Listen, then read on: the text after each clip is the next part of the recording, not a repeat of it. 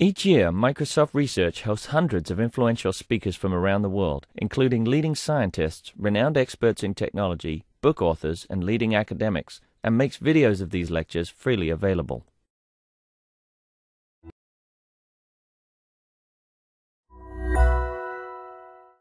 Okay, cool. Hi, everyone. Thank you very much for being here. I'd like to welcome all of you for the second meeting of our data science seminar series. Most of you were there for our first meeting, so you know what this is all about, but I'll just give like two-line description of what's happening here. This is a seminar series that's supposed to bring together researchers that care about data science research, and because we have a lot of momentum and a lot of talent in New York City, so we are focusing on New York City itself, and we're very happy, very lucky to have the support of the three major universities, Columbia, NYU, and Cornell Tech. And we have more Nama from Cornell Tech. We have Chris Wiggins from Columbia, and we have Jan Lecon from NYU that's helping us build this community together. And today, we're very happy to have Deborah Estrin from Cornell Tech as our speaker. I was instructed by her to give a very short introduction. We had this bargaining session at the end of which I was left with 2 sentences to say about you. Oh, I guess the second one should be your new name. Apparently, as Microsoft, we gave her a new name. So David Carter from MIT. There we go. I got an email from him asking me if I've changed my name. And he didn't know I was going to be standing at Microsoft about to give a talk. So could somebody fix this? Anyway. Yeah. Who I am. Well, there we go. Okay, sure. Please. Thank you. Thank you. I've started out of complete laziness and always being distracted before a talk comes. One thing, are we sure that we have the mic on? The mic is in my pocket and off. Okay. And now it is on. Out of laziness and usually being really busy before somebody comes to speak, I've adopted this thing of asking people to introduce themselves. So you could say that you planned and that you did this. So I'm Deborah Estrin. I'm not that other person. And that other person's name. I am that person. Okay.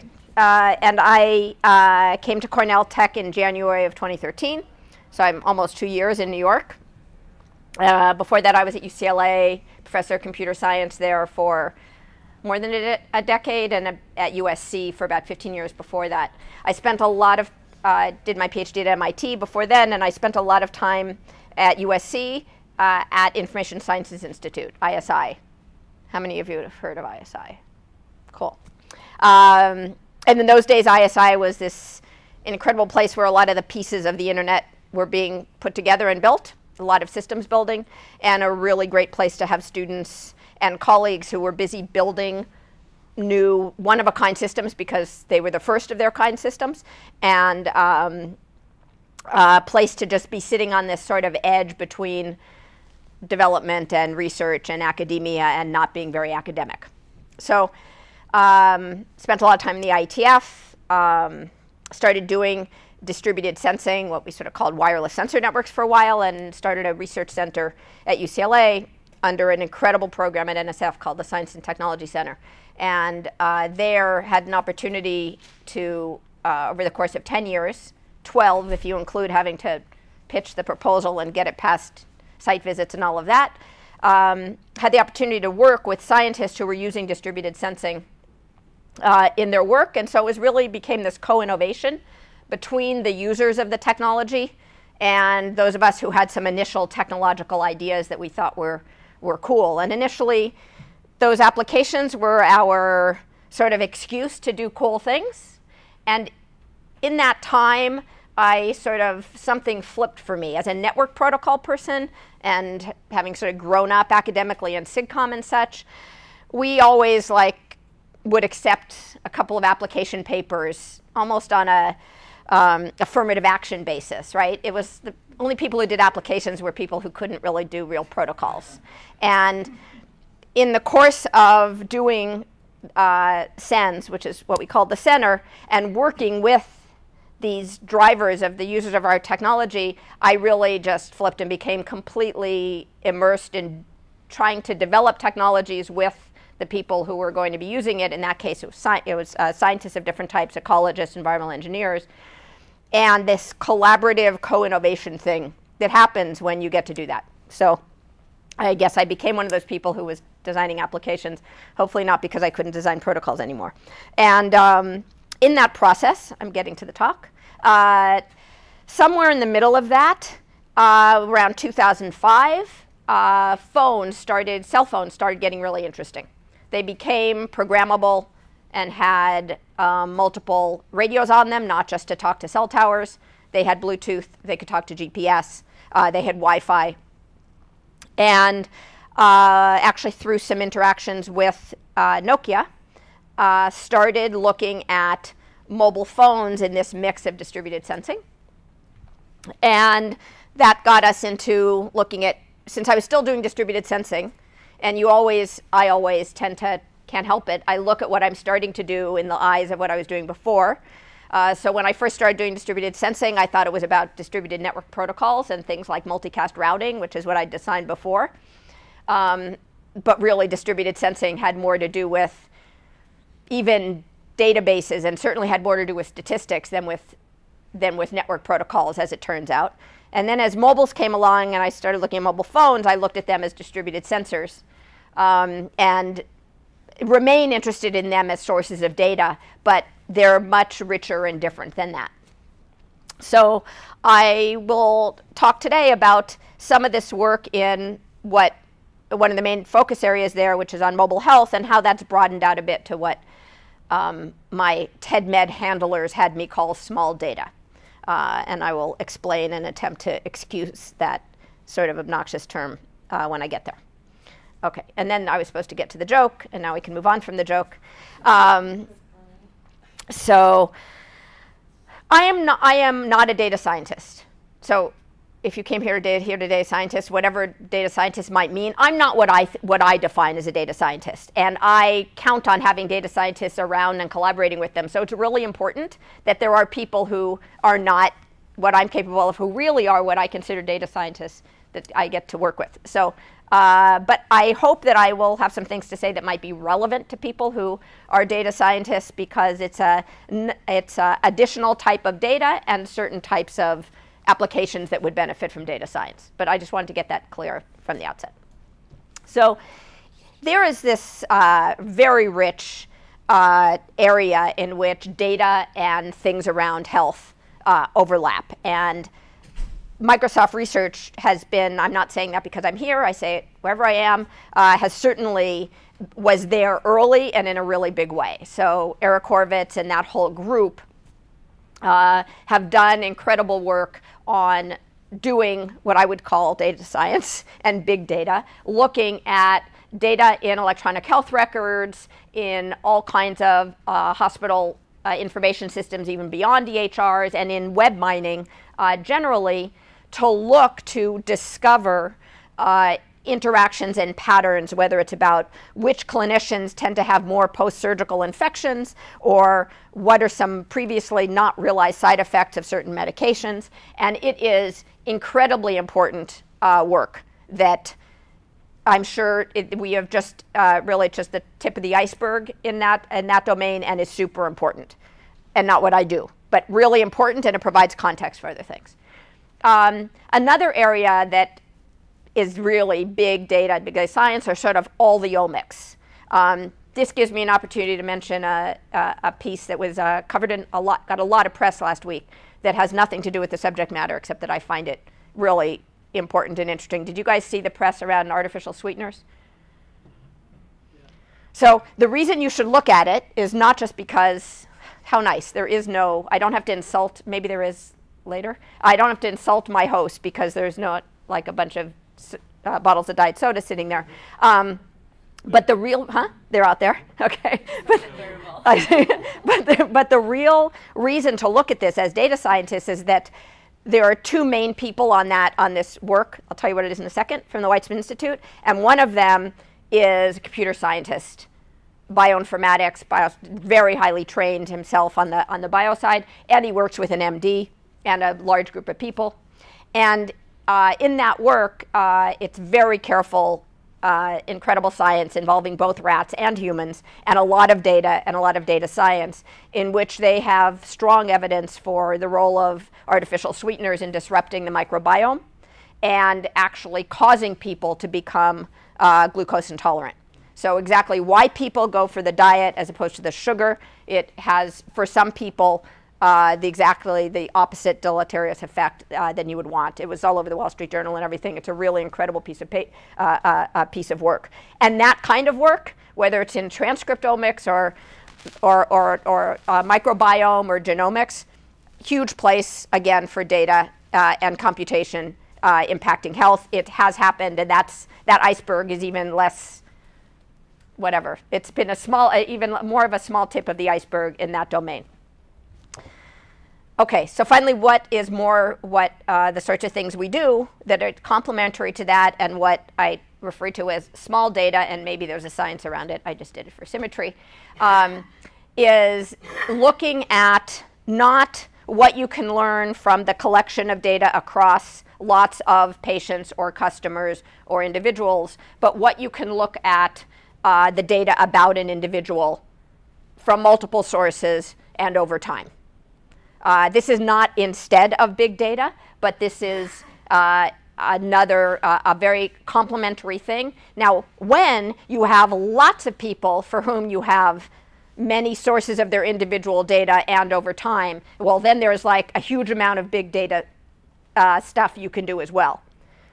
But to start with, we as individuals, and even we as smaller groups, don't have lots of this data. We start with individuals, small number of people for whom we can think about capturing, processing, and using these data in extremely personal ways. Nothing anonymized about it, nothing de-identified about it. Looking to use it in ways to harness it for that person in terms of some kind of interaction, in terms of some kind of care. So for this, we're not yet talking about having lots of data from which we can build predictive models to diagnose something about an individual because of something we know. We're not there yet. So put that aside, and instead we're looking to try to say we know certain things about individuals, whether it's how people's multiple sclerosis evolves, their rheumatoid arthritis, their Parkinson's, their migraines, their asthma, their sleep problems, their concentration problems at work, a whole range of these things. We have a certain theory that we take to it. And small data gives us an ability to look at proxies for those behavior, or to estimate changes in those behavior over time, largely based on passive data sources. So how can we harness what is sort of previously unmeasured function and behavior to have personalized and evidence-producing care and behavior? That's like our goal. And yes, when we do a lot of that, we'll succeed, and then there'll be big data as well of this type. So I took this slide from my colleague and co-founder of OpenMHealth, which is a nonprofit I'll mention later. She's a real doctor and a PhD, professor of medicine at UC San Francisco. And sort of this is a good overview of what do we mean by mobile health. The type of mobile health that I'm particularly interested in is where the mobile is in the hands of the individual. There's a lot of interesting stuff where the mobile is in the hands of the clinician. Either here, it might be a doctor looking up radiology reports or whatever, all fine, good, nice, not what I'm talking about. Also, the term originally was, mHealth was defined for field workers and health workers in lower resourced contexts, having access to clinical data and being able to log clinical data. Really important area, and also not what I'm talking about. I'm talking about mobile in the hands of the individual, and based on a lot of passive and then some interactive and active self-report if needed. That's our mHealth data, and how can we use it to drive clinical decision support, patient self-care, for which there's a lot when you're talking about chronic disease, and behavior change. And this is sort of going beyond this notion of sort of there's an app for that. It's not about any one app. that hasn't worked and isn't what works for clinicians. That's not the way things really work in clinical practice. Maybe we should try to change the way clinical practice works and workflows work. That would be good too. But there are also just some more basic reasons that just going after this sort of an app at a time isn't productive. So we look at this, if you will, that health is a set of feedback loops. Individuals, whether they're trying to avoid developing a condition or they're developing a condition and they're doing the self-care that happens largely outside of clinical settings, as they're taking a medication, then maybe is said take as needed. Okay, so pain medications are take as needed. You have migraines, it's take as needed. Even an asthma inhaler is take as needed. So what does as needed mean? And what works for that individual? I'm also, well, all my life, I've only been in New York for 2 years, but all my life people have asked me if I'm from New York. I feel perfectly at home here. I talk fast. I interrupt people. But I'm sort of also a Californian because there are lots of things you can say in California, like you can say maybe the person thinks, maybe the person is also including acupuncture and alternative forms of therapy, and you say that in most places in New York and people sort of discount it. But there is a lot of growing literature in that space as well, and there's a lot of things that even the most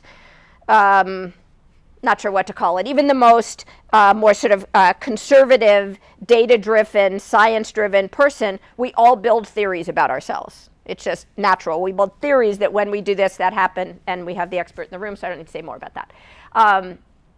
So how do we drive our self-care and our theories about ourselves in ways that can be helpful? And then how do we bring to our clinical care the data that can serve that function? So whether you're being prescribed and your drugs are being titrated for depression, anxiety, migraines, blood pressure, what have you, let alone more serious conditions, there's this thing called drug titration. Your clinician diagnoses, they choose an initial drug, whether it's from antacid to something more serious. They usually have a range of drugs available to them. They choose an initial low dose to be conservative about it.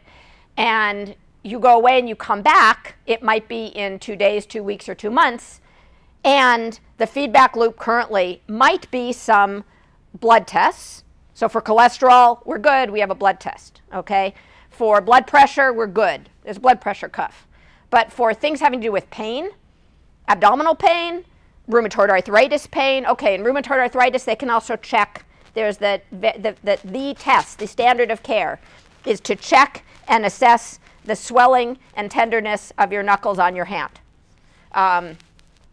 But for other sorts of pain, back pain and other things, they give you a back pain treatment. Just was meeting with a clinician from Weill Cornell this morning, and they give treatment to people, maybe an epidural for severe lower back pain, and the person comes back 2 weeks later. They need to know if this course of treatment is helping. And the person comes back 2 weeks later and they say, so how's your pain? And the person says the same. But then they also find out that now the person is walking much more, and they're getting to work and they're able to do a full day of work. And so their function is actually better, meaning there's some way in which this course of treatment is doing better. But if your pain is 20% better, how do you know that? That is a hard thing to know, that my pain is 20% better than 2 weeks ago, particularly when it didn't go 20% in 1 day.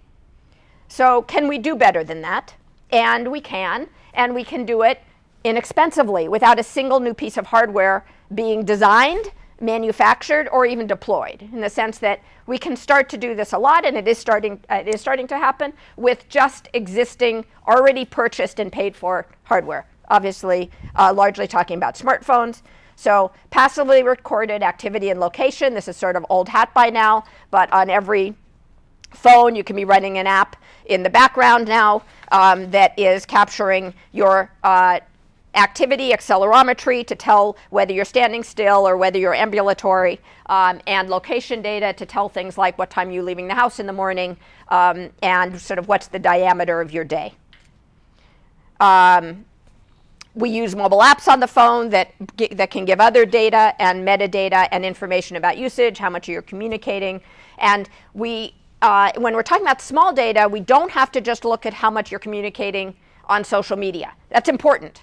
And those are signals in and of themselves. But the communication we do privately in email and text, I'll say more about this in a moment, is also a rich source of how we are over time. Any folks who do natural language processing in the room? Oh, good. Okay, Faisal, you see that? Yeah. Faisal, a PhD student at Cornell Tech, works in natural language processing, and I made him come with me so he could find you guys. One of my favorite, richest traces these days, and I'll say more about this in the small data part of this, don't necessarily come from mobile. And so I was just mentioning emails. There's also things like our entertainment, Netflix binging, the patterns of consuming different media, games as well, and also our consumer transactions. So there are things that are really hard to get data about in any passive way, and what we spend money on is an interesting possibility. And yes, real sensors too. So as there are real sensors, as there are new consumer devices that come out, they are good sources of data as well. It's not that I don't think they're important, but I don't think they're more important than these other sources of these software sort of sensors from which we make inferences. They're certainly slower to evolve. So what we're just in the middle of, not by no means have succeeded yet, is trying to come up with really these behavioral biomarkers. So whether it's rheumatoid arthritis or migraine or these different conditions I keep rattling off, when you have a blood-based biomarker or a saliva-based biomarker, that is great. Okay, that is quantitative and authoritative to the extent it really is a measure of what you're trying to measure. But for these other things that manifest in our function, can we develop some behavioral biomarkers that take from this noisy and voluminous, for example, activity and location data, and come up with, for example, for rheumatoid arthritis, a marker that would give better feedback on how somebody is responding to a new medication or a new dose of medication. In many of these diseases that I think are really ripe for this kind of attention are really two in particular. One are inflammatory conditions, where the inflammation is driven by things that people don't understand very well, but it means you have multiple cycles of needing to titrate medications. So rheumatoid arthritis, IBD, Crohn's disease, ulcerative colitis, they flare. You're on some dose of medication or a cocktail of them that's trying to keep you stable and trying to keep you from a flare, but flares happen because they don't know how to not have them happen. And when you flare, you need medication to deal with the flare, not just because of the discomfort, but because of the physiological damage of letting that flare get out of control. In rheumatoid arthritis, it's a very concrete. With every flare, there's joint damage that isn't reversible. And same sorts of things happen in other inflammatory conditions. So because you are going to live with the need to continuously titrate medications, having technology that can help us do that in a more precise way is even more important than something like cholesterol or blood pressure, where once the doctor gets you stable, you're sort of there for, you don't need a lot of titration until maybe you gain a lot of weight or lose a lot of weight or age very significantly. There are some products and things emerging on the market. One of my favorite startups. How long after a company starts can you call it a startup? Ginger, huh? Yeah. Good. So how many of you know about Ginger? Okay, good. Only bored two of you. It's a startup out of MIT Media Lab and out of Sandeep Petlin's group there. where our own Tanzim Chowdhury, before Ginger, was really Sandy's. Tanzim is a professor up in Ithaca, thus our own. And she was the first student of Sandy Pentland's that really started in this whole space of doing this passive monitoring to try to characterize things around behavior. Anyway, this startup, another great group of former Sandy students, is called Ginger.io. They're doing really well. They do both passive and self-report on the mobile phone. They do sort of big data in the sense that they do this for certain conditions where they have like at least 100 or so individuals. They develop models, their secret sauce, I have no idea what they actually do here, to develop a kind of alert or flare or check engine light coming out of that data. A good example of where this is used is one of their early contexts where they worked with Kaiser Permanente, a large healthcare system more prevalent in the West. And Kaiser had found other literature on this, that for diabetics, very important that diabetics manage their diabetes, because if not, then you start to develop things like kidney failure and things that are, again, hard to reverse. And so they found that for diabetic patients, those who had a history of depression, when they went into depressive states, were poor at adhering to their medication. If you know anything about depression, this isn't surprising. That's a common symptom of people who are more depressed. They don't take care of themselves and the things they need to do, and that's really problematic if you're diabetic. So Ginger built a system that opt-in for the individuals. They run the Ginger stuff, a little bit of self-report and a lot more of passive. And they built a model that identified those who looked like they were going to a depressive episode. It brought up an alert for the nurse practitioners who would reach out and check in, see what's going on, and try to help the person, possibly with their depression, but even more trying to help them cope with adherence, with medication adherence in the face of whatever they were dealing with otherwise. Now, they had this set of nurse practitioners who otherwise would do some kind of random sampling and polling of the population, and now this let them focus in and target those who were more at risk of problematic consequences. They're doing lots of other things. We're working with them. I'm not paid by them. I have no investment in them. But it's a really a very interesting company and approach, and just shows that it's getting quite real. Tanzim, who I mentioned before, has a, what do you call that thing before? It might be becoming a startup. Maybe it's already a launch, but they have something with an app. It won the Open mHealth Challenge last year, called Mood Rhythm. And this is an interesting complement to the Ginger work, because Ginger is really for the healthcare system at the moment, or the health researcher. The patient answers some questions and does some self-report, but it's not intended as a tool for them. Mood Rhythm is exactly a tool developed with some folks from psychiatry and psychology to support people who are bipolar. And one of the important things that doctors have been doing as a standard of care practice is to help people who are bipolar keep their symptoms from becoming as extreme by maintaining a regular schedule. And this has to do with work and sleep and other daily patterns. And so Mood Rhythm, both instead of having them do it on paper, which is the standard of care, there are standard diaries and things that you then bring in the paper to your clinician, and they see, how you're doing, and they give you advice for how to do it better. Now that is just on a mobile. That's sort of obvious. But moreover, the mobile sensing that I described for Ginger is going on in the background and helping to alert and try to drive people to become more conscious of the fact that maybe they're starting to go into, for example, a manic episode. It's not that going into a manic episode causes joint damage, but also for people who manage bipolar and who live with it, it is very helpful to them if they can get help and adjust some medications or support and not go into a full manic episode, because a full manic episode can lead them to do things that they then have to deal with afterwards. This is as you saw in that previous one, it's in part a tool. And there's some really interesting, more HCI side of all of this, of how do we, even in the parts where you need to ask a question, where it's not passive, or when you need to be collecting some data to help to identify if your passive data is drawing the right, if you're drawing the right conclusions from them.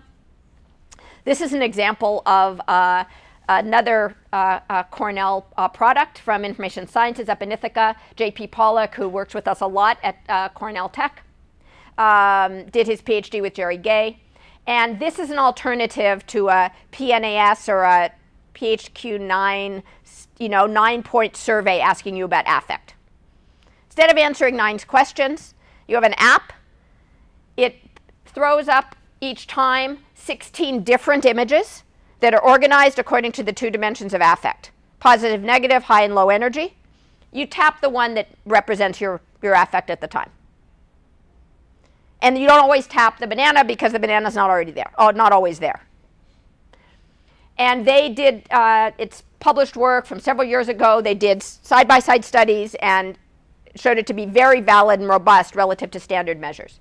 So there's just a lot of interesting places here as components. A lot of what we do is around passive, but I find this idea so interesting of new ways of getting data. Yes, this is a self-report, but it's a different kind of self-report and a different kind of interaction than a standard survey question.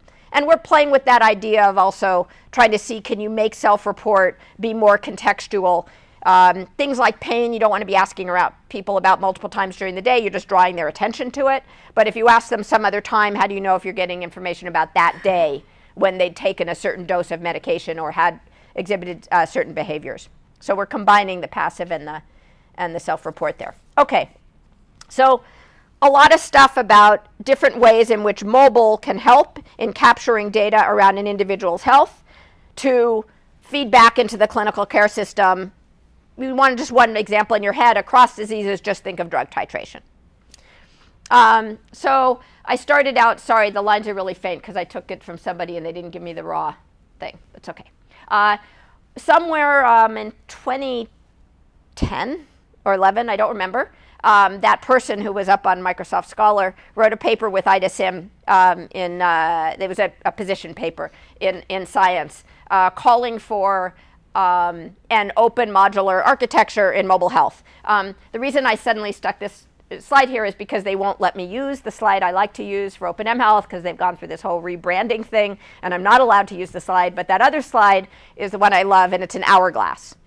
And since I come from internet world, an hourglass to me is the model of how you do something that could really have impact in a completely decentralized market. The hourglass, the internet hourglass, is that a familiar term? Raise your hand. Is internet hourglass a familiar term? Okay. Internet protocol, the internet, IP. IP is the waste, not intellectual property. We're in New York. Internet protocol is the waste of what was called the hourglass of the internet architecture. It's this minimal piece that you have to agree on, a format of a packet and how to interpret an address. And what was so brilliant and remains so brilliant about that architecture is that it didn't say what speed it was going to run at, what the physical medium was going to be, what the MAC layer was going to be. You just needed to connect here, and it was able to grow from dial-up lines to microwave point-to-point links to 802.11 to whatever else has come along underneath it. And on top of it, you layer the higher level protocols like reliable transmission, which initially was part of it. But then Danny Cohen came along and was trying to do packetized voice over the internet, and he said, stop introducing those delays while you're trying to retransmit a packet. It's messing up with my real-time voice communication. So they separated it, and they did a UDP unreliable, TCP reliable, and then all this application stuff, which initially was just remote login and file transfer and email, grew into all the stuff that is now happening. And that all happened because there was just some minimal amount of things you need to agree on, and then people could, with well-defined interfaces, go and do amazing stuff, which they're doing to date. Okay, so that's the hourglass is really the picture I should show. And what we've been trying to do in mobile health is say, look, no one entity is going to own this all. God forbid we end up with I'm not supposed to name particular companies. So there's one really dominant company, not this one. There's not one really dominant company when it comes to electronic health records. And overall, the industry is dominated by a very small number of players that sell very large, expensive, largely monolithic, controlled, not modular, no open APIs, very little third-party software. And that's what has driven the slowness of our electronic health record adoption in this country and as things evolve. And in mobile health, because there's no existing dominant player to get out of the way, and all these consumers have different needs, patients have different things they need to measure, there's an opportunity there to say, let's have a community that defines the standards for what type of data is generated and how it's interpreted, so you can go and get your device and your phone from different places. It's sort of nice that at this time we both have Apple and the Google Samsung thing, because it's nice for OpenM Health because no one entity is going to take this whole market. There is just built-in heterogeneity, and you know what? Heterogeneity is healthy and good and consumer choice and all those things. So OpenM Health is in the mobile health space trying to be a place with some very simple points of standardization, simple API calls using strongly typed JSON, schema language for defining the payloads, and doing this in a dynamic way because we don't know what those payloads are going to be, right? Faisal's going to come up with one that are some features pulled out of natural language used in your texting, and that's going to turn into one of these summarized payloads. And you need a place, just like you have the ITF or the W3C, you need a place where a particular payload that defines a new behavioral biomarker gets used and validated, and then other people pick it up, and then better ways of doing it come about. And that's what OpenM Health is. It's been seed funded by Robert Wood Johnson Foundation and making good progress of late. You can look more there. Okay, so beyond mobile, yes? So what kind of buy-in is there so far from the companies you just mentioned? What kind of buy-in? Yeah. Did I just mention companies? You did actually. Oh, you mean like the Epics of the world? You had also mentioned. Oh, I wasn't supposed to mention that company. Yeah. God, you tricked me. But you mean those companies, the EHRs? Google and Apple for now. Look, if any version of success means that I have to that Deborah or OpenM Health has to get buy-in from Google or Apple, then there's something broken around. Like that can't be, okay? I don't need them to get buy-in. People go out and buy Google and Apple products and services, and we layer on top of the data that comes. Look, what comes off this watch is not particularly useful for anything, right? If this particular model had a heart rate monitor on it, okay, and every once in a while I took it, like after I climbed from the 3rd floor to the 8th floor, and I did a heart rate monitoring check, that by itself isn't particularly useful to my clinician. It's not clear how. Okay, but if we have lots of its use, and it doesn't matter if it comes from an Android Wear phone or an Apple phone, if the cardiologists and internists start to say, okay, when you climb 3 flights of steps and take your heart rate, we can now know that. We have these data streams. We want people to get there. I'm entirely making this up as I'm going along. Just to be clear. We want people to start measuring their 3 flights, heart rate after 3 flights of stairs, and we know over what time you did it. And we'll start to collect that from more people and turn it into a useful measure of something. And it didn't require any buy-in from the Googles and the Apples because, for the most part, they make your data available to you as the patient and the wearer. And so you will be able to authorize, just like you authorize your doctor to get your lab results from another place, or you will be able to authorize just through some opt-in things that those data streams can come down to a place that's going to process it and turn it into this now in the future standardized ways of measuring your resting heart rate 30 seconds after climbing 3 flights of steps. You're imagining a blue button for mHealth. Sure, that's nice and simple. I don't know what all the implications are, but let's say high order bid is yes. Okay, so just for the last part of this, expanding out to small data. So first of all, mobile health data that I've been talking to you about are small data. They are data streams about an individual that by themselves are useful, even without more elaborate models. Yeah, the activity classification that takes the accelerometry and says that you're walking, yes, there's like, you do that, you build that activity classifier using some very straightforward machine learning stuff. But that's like, you don't have to bother anymore. You don't have to bother dealing with the noise of location. You just call location API. You just download moves. That's like very vanilla already. But even in this form, all that mobile health stuff is data about an individual that, given some theory about how to build the analysis to interpret it, can provide value. It really only requires one person to adopt it.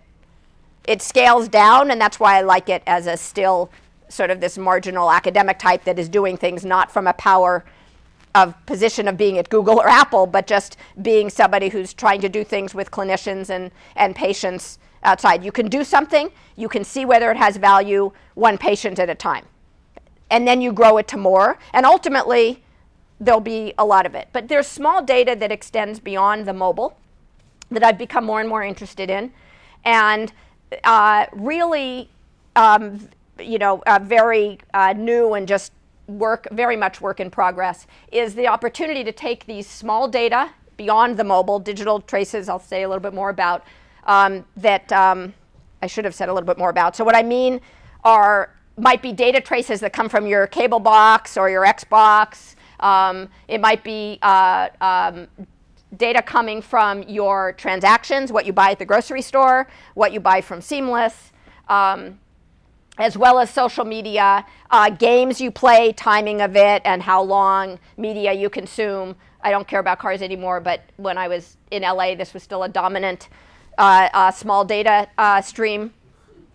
I don't have a house anymore, so appliance use doesn't matter anymore. So, but the ability to take these really rich streams about what we actually do and tie it in a theory-driven way to behavioral science. So both to understand what people do, but then even more, if you're going to build behavior adoption and management, drive it off of not just what you try to educate people to do, like you try to tell somebody to lose some weight, do their stretching, and then maybe they can reduce their dependence on pain medication, which is a huge issue, right? And it's not an issue of just weak people. It's an issue of people who are in pain, and they are parents, and they're working, and they're trying to be functional at work, and they're trying to be good parents, which is hard to do when you're in pain. And so they take the pain medication so they can cope.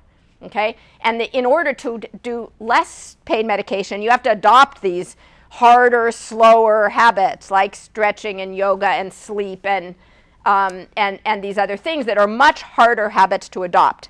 But in many things, same thing for depression and sleep disruption, right? Attention span and such. It's easy to say you should get more sleep, and it's hard to turn the thing off when it's time to go to sleep, whatever that thing is.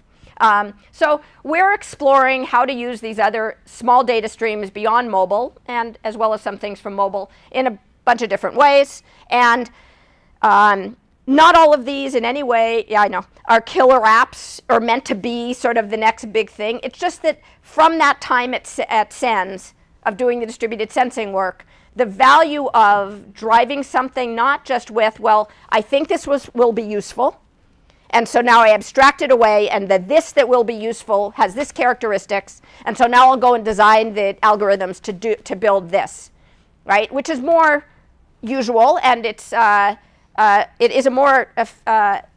can be a more effective and less annoying way of trying to do the work. But we're in such an exploratory phase, and this is also speculative, that it feels dangerous to me that I could go off and design very elaborate X, Y's, and Z's that has no real intended effect. So we're trying to really design little apps that drive, and services that drive what we're using it for. So in this example, Aura is an application that sort of the notion is to share how you're doing, not what you're doing.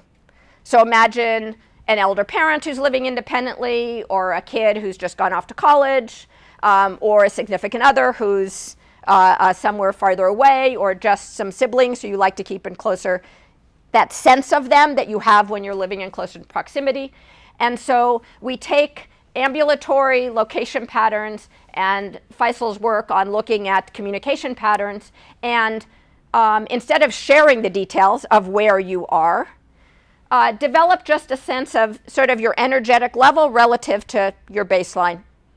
And so just the notion of what you would see and what you share with others and what they see is just where you are in how energetic you are, whatever that means. How much you're communicating, how much you're out and about, and how active you are relative to your norm. So it's just this example, and it starts to play with some things around privacy as well in doing that. It's a much more selective kind of nuanced sharing. And since you're doing it for yourself, the fact that this very private data is being used in it is of less concern. You can really personalize what that looks like. It can really reflect you, but not in as much detail. And so a big piece of this, and the reason I called out around natural language processing before, is Faisal's work trying to start to look at, so if you build a platform that lets you take in my private communication, I give it access to my, Gmail API, and it's now looking at my emails and texts over time. And for me, like, there isn't anything more private than that, okay? So what this thing does is it pulls out language features over time. It only saves those features, and it throws away the original data. And we can talk with Faisal more about it. I'm just running out of time. So intentionally, this is a teaser, and we don't have a large department locally, and we really would love some natural language colleagues on that. Aside from language, so I've been in love with activity location traces as my favorite data stream for a very long time, but now it's still important, but it's just there. Now I take it for granted. Language is a huge one. We've only begun to think about that, the language that you can look at when you do it privately and for an individual over time.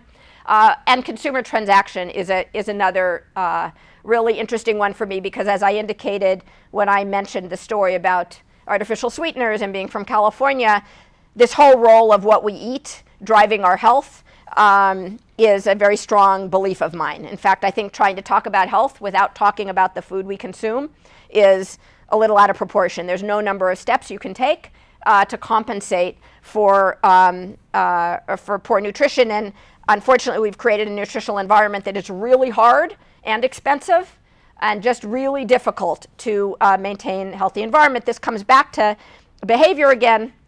One project we're doing is called Pushcart. The idea behind Pushcart is to say, I don't know how to measure what you eat, but I do, in some contexts initially, know how to measure what you buy. And that's useful because if you can create a healthier food environment at home, and by having willpower once or twice a week when you shop, then everybody who's at your home and in those hours of the evening when you're tired and after work and sitting and watching TV or reading email or whatever it is, that the food choices you're exposed to when you have the least willpower could be generally healthier. So there is something to be said of trying to have a healthier food environment at home. So Pushcart takes your, once you sign up for it, your digital receipts from buying groceries get processed by Pushcart. We reach out to existing nutritional APIs, do a rough classification of what you did. And right now, we're just working with, we basically use a Wizard of Oz model where we show a dashboard to nutritionists, and they pretend to be automatons and generate recommendations of healthier substitutions. Now, imagine somebody who gets really, it's January 15th, and they start new grocery shopping for them and their family. They establish some really good habits, and they're really good until family crisis, travel, whatever it is, and people tend to fall off the wagon. What's interesting about something like Pushcart is it stays there processing those purchases in an ongoing basis and might just start to nudge you back to the healthier grocery cart you were doing 6 months ago that fit the palate of your home. So this is really an exploratory platform, and we're looking and working with behavioral psychologists and economists who are interested in different forms of nudges, what actually works, as well as just even the question of dietary, right? So now, based on last week, do we try to do substitutions that the person would stick to for those diet sodas. And all of this, we build some underlying tools that we reuse across them to let us safely capture these data and do processing and build apps in as easy a way as possible. And so this reusable platform we call live streams. And more broadly, and coming to conclusion, we're really trying to build a kind of at least a research and exploration ecosystem around small data so that we could get access to more of these data streams for individuals and have more people coming up with creative ideas of how to put those data streams to work for the individuals that share them. We're thankful to some folks at Microsoft Research who also contributed a letter of support for a big proposal we're submitting to the National Science Foundation to build an experiment, this is my last thing, to build an experimental platform. And you know, you might think it's hard to be, given current events, it's hard to be lots of things. Most people don't think it's hard to be a computer scientist, but when there's flux and dynamics in any industry, right?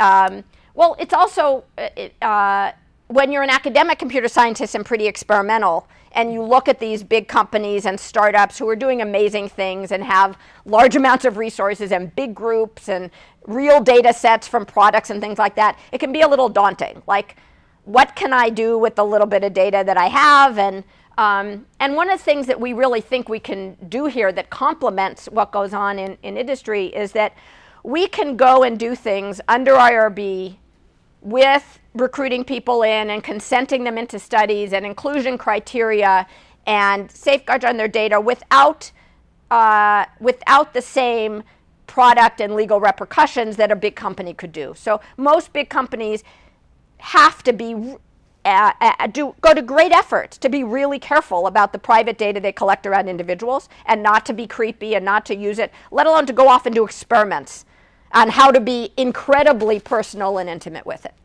And so we're working with folks and thinks we can, really support being able to do experiments at the scale of hundreds or thousands of individuals where we really get in and say, look, well, you join in an experiment where we're going to be mining your data for you, giving you this feedback to drive these different sorts of applications in a way that it's difficult for the commercial companies themselves to go there. And we're excited about that possibility. So with that, there's some of the stuff is on our website. And last time you heard more about Cornell Tech, please come and visit, meet with our students, advise our students. We need you. Thank you.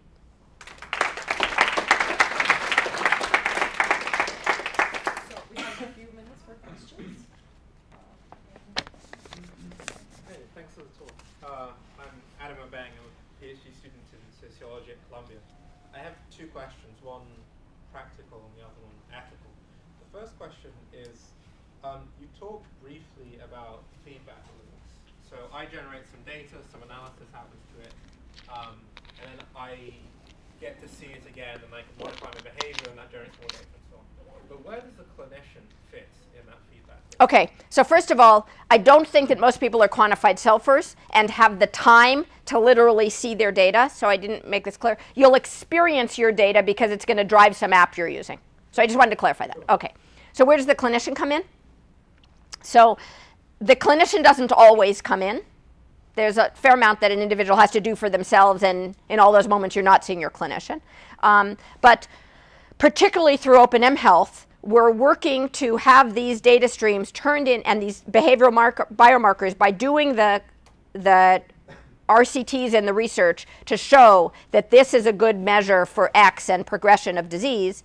Then this comes down and ends up in the EHR.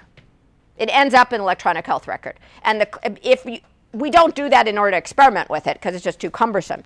But ultimately, when you figured out this is a useful, it's like a lab, a blood result, this becomes the standard of care that looking at this data during a clinical visit or looking for this, that the nurse practitioners are looking for red alerts in between visits because maybe somebody needs to come in sooner, that becomes the standard of care. That data has to come into the EHR because that's the workflow. Ethical. Yes, ethical question. So I guess there are two sub-questions. Firstly, who owns... You get one of them. Ask the more important one. Oh, the more important one? Okay, so you said with Ginger, with Yeah. Ginger that they have some secret sauce that's happening Yes. underneath the hood. So one of the reasons that we have the regulatory framework for the medical industry that we have at the moment is not just that we value safety, but also to a certain extent we value openness.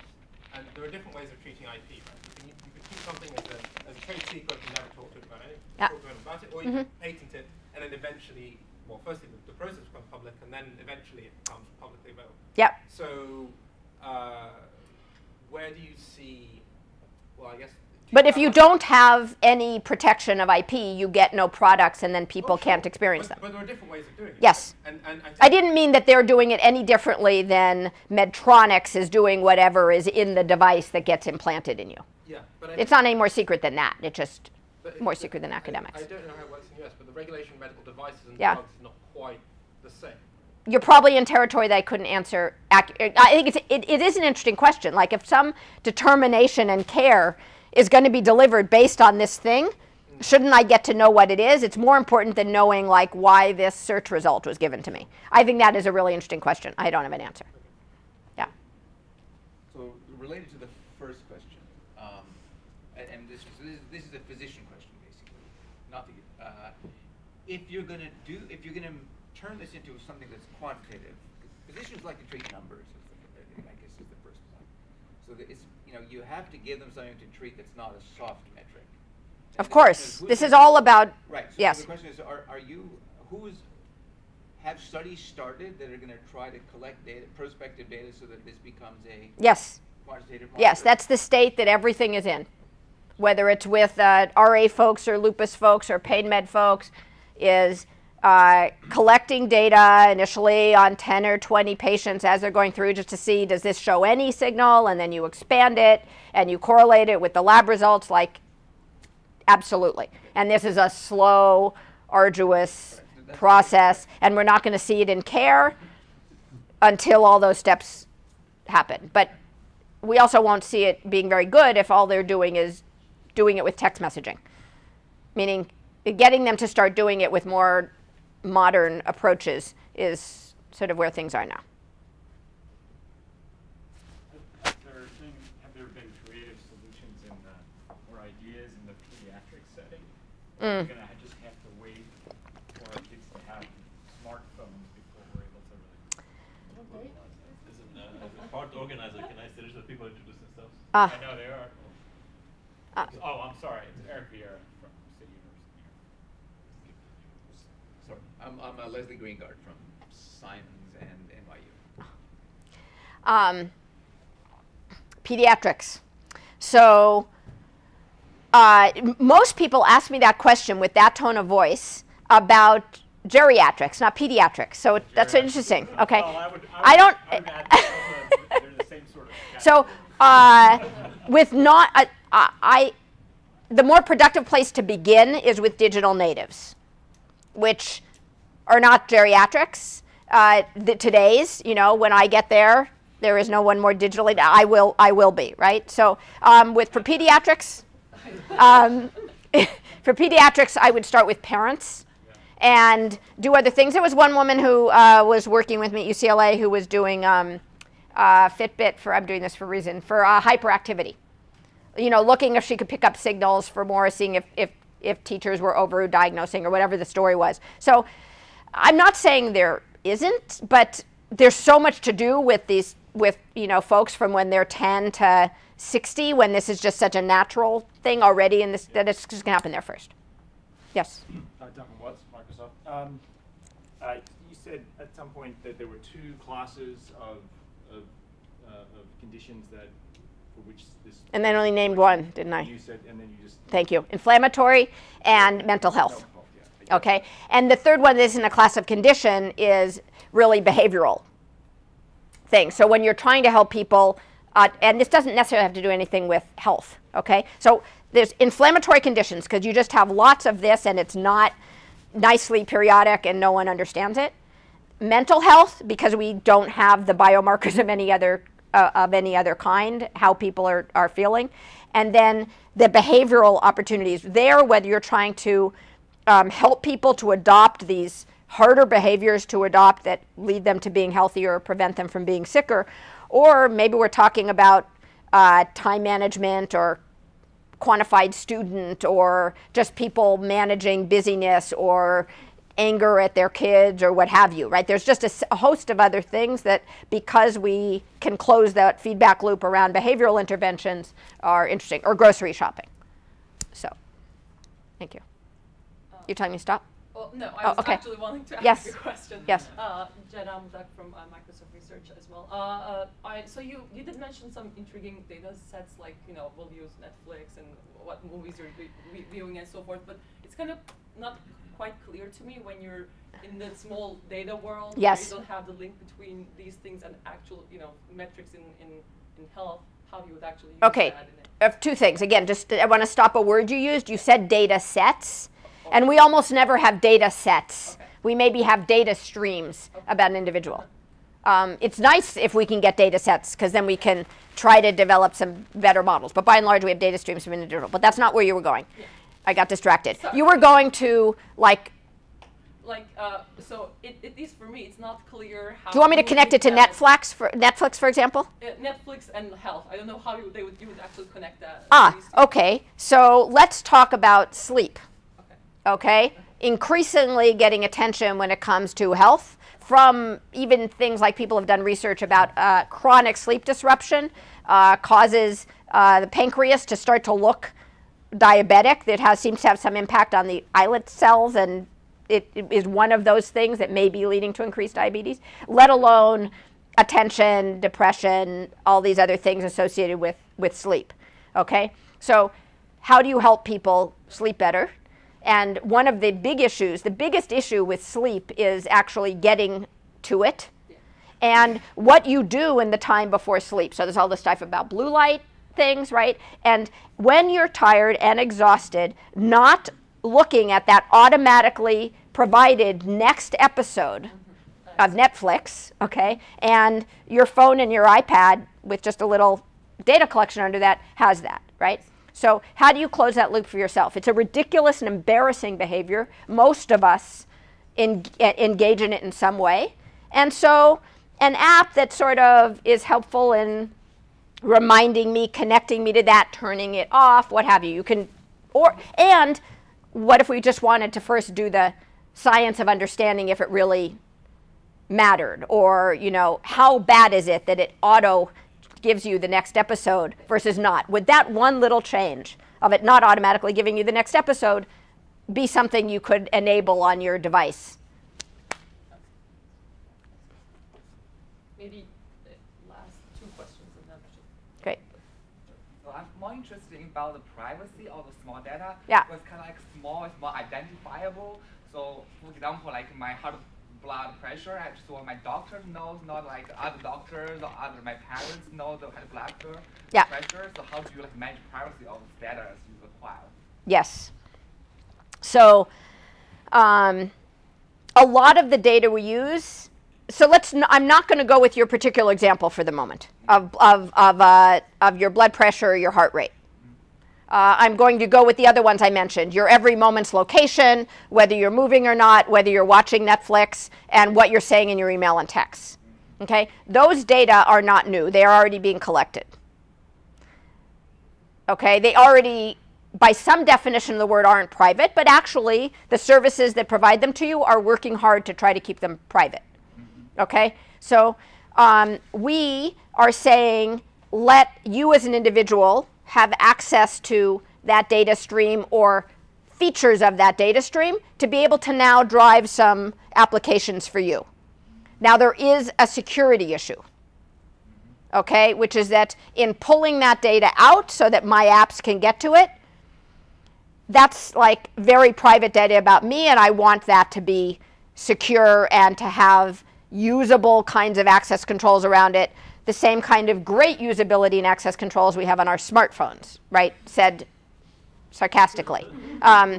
So we have, just like with the accept to an app that we want to use right then because someone told us it was cool.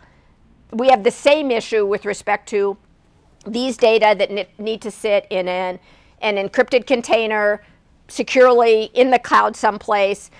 All kinds of questions of what do privacy controls look like there, so that I'm not just doing it's a big design issue around it. But in some sense, and I'll end with this, is there is a balancing that I believe comes with transparency. And the bigger privacy that I worry about is everything that people just don't know is known, that people in this room know. But if you just look at the last, whether it's, the Facebook experiment or the Snowden, right? It was a little surprising that people were so surprised. It's not healthy to live in a world where people are surprised. People should know, and people should be able to use their data for other things as well. So I used to call this privacy, and then I went to a meeting in Europe, and I was like tarred and feathered. I don't use it's not a privacy move, but I think there is something in the power relationship with respect to our data. And yes, we need to do it in secure ways, and there's a lot of research to be done in the HCI and UX of privacy. Thank you very much.